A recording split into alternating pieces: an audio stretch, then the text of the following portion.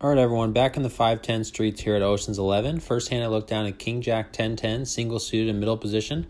Player to my right makes it 40. I call, and there are 3 other callers, so we're going 5 ways to a flop.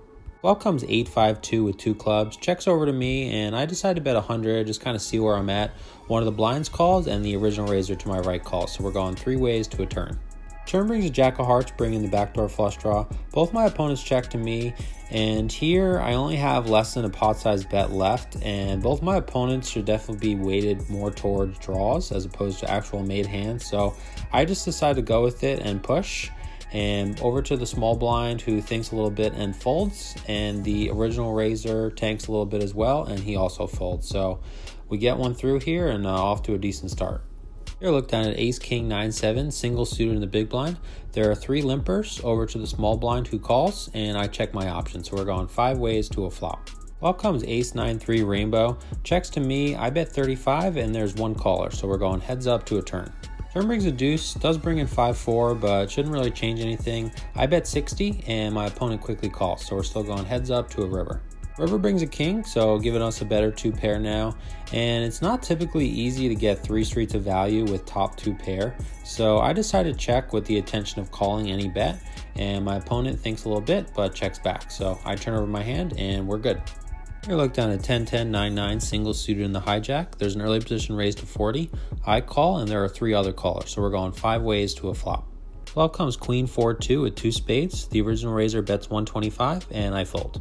Just a reminder, this game actually allows unlimited straddles. In this hand, the double straddle is on, so we're playing 5-10 20-40. I look down at Ace-Ace 10-2, double suited from the small blind. Folds to me, I make it 160, and both my opponents fold, so we take it down. Here, the double straddle is on again. I look down at Ace King King Queen, single suited under the gun. I limp. There's another middle position limper over to the button who makes it 150. Small blind makes the call. Big blind folds over to the straddler who also calls over to me. So the limp under the gun re-raise move is typically something I only do with aces. Don't have that here obviously, but you know, having the next best thing, I just decided to go with it and re-raise to 8-10. Folds over to the button who doesn't look too happy about it, but he just kind of has a look of, you know, there's too much money in the pot, so I just have to go with it, and he re-pushes. Over to the small blind who calls for less. The straddler looks like he wants to call, but he painfully folds, and I call for my remaining chip. So we're going 3 ways, all in to a run out. Flop comes Ace 8-4 rainbow. Turn brings a king of spades, bringing in the backdoor flush draw. River brings a pretty bad card and the queen of clubs, obviously now bringing in Jack 10. And I turn over my hand against the button who I'm on the side pot with, and he doesn't look too happy and mucks his hand. And the small blind is trying to look for something that beats me, but he ends up mucking as well. The button ended up telling me later on that he had 10-8 7-6 double suited, and I'm not really sure what the small blind had, but definitely happy to take down a pretty nice pot here. Here I look down at Ace King Queen 3 double suited in middle position. Early position player limps. I make it 40, both the big blind and the limper call, so we're going 3 ways to a flop. Flop comes Queen 10-9 with 2 spades. Checks to the limper to my right who bets 80. I fold, and the big blind folds as well, so limper's going to take it down. Here look down at Ace Queen Jack 9 double suited under the gun. I open to 40, and both the button and the big blind call, so we're going 3 ways to a flop. Flop comes Queen 10-10 rainbow. Big blind checks to me. I check over to the button who bets 40. Big blind calls, and I don't really love the 2 10s on the board, but for that price, you know, with the open-ended straight draw, I decided to call as well. So still 3 ways to a turn. Turn brings an ace, now improving us to top 2 pair. Big blind leads 125 over to me, and here don't really love the situation. You know, it's pretty likely at least one of my opponents has a 10. Obviously now King Jack got there as well, so I fold over to the button who makes it 500, back to the big blind who quickly makes the call. So they end up going heads up to a river.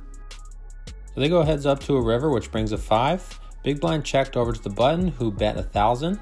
The big blind went into the tank for about 2 minutes and eventually ended up folding his hand face up, and he showed King Jack 10-8. So he flop trips, turned the straight, and decided to lay it down.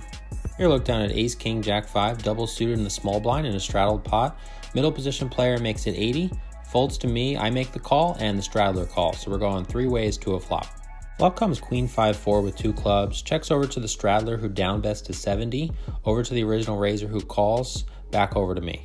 I can definitely see some people making the justification to call here, but you know, I am out of position, plus 2 clubs on board definitely weakens my chances here, so I decided to fold. As I'm kind of getting used to the 5-10 streets here, just trying to play shorter sessions to ease my way into it. After the ace, king, jack 5 double suited hand, ended up racking up, played for a little bit over 3 hours. What's up guys, Wayne back here with you. So today I was in for 600, out for 2460, so a profit of 1860. If you haven't already done so, check out my previous video, I'll link it up here, and I'll see you guys in the next one. Take care.